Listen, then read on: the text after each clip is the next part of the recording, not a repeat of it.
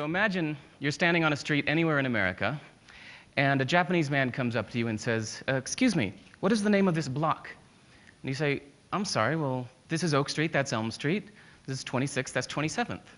He says, okay, but what is the name of that block? And you say, well, blocks don't have names.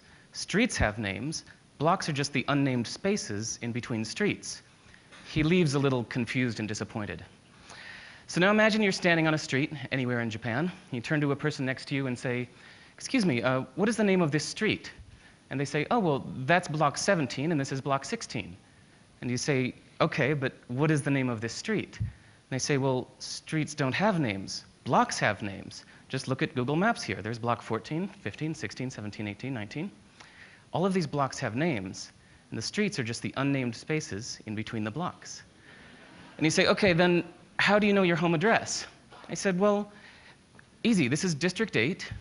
There's block 17, house number 1.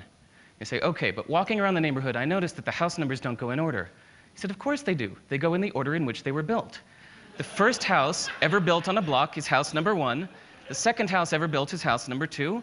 Third is house number 3. It's easy. It's obvious. So I love that sometimes we need to go to the opposite side of the world to realize assumptions we didn't even know we had, and realize that the opposite of them may also be true. So for example, there are doctors in China who believe that it's their job to keep you healthy. So any month you are healthy, you pay them. And when you're sick, you don't have to pay them because they failed at their job. They get rich when you're healthy, not sick. In most music, we think of the 1 as the downbeat, the beginning of the musical phrase. 1, 2, 3, 4. But in West African music, the 1 is thought of as the end of the phrase, like the period at the end of a sentence. So you can hear it not just in the phrasing, but the way they count off their music. 2, 3, 4, 1. And this map is also accurate. There's a saying that whatever true thing you can say about India, the opposite is also true.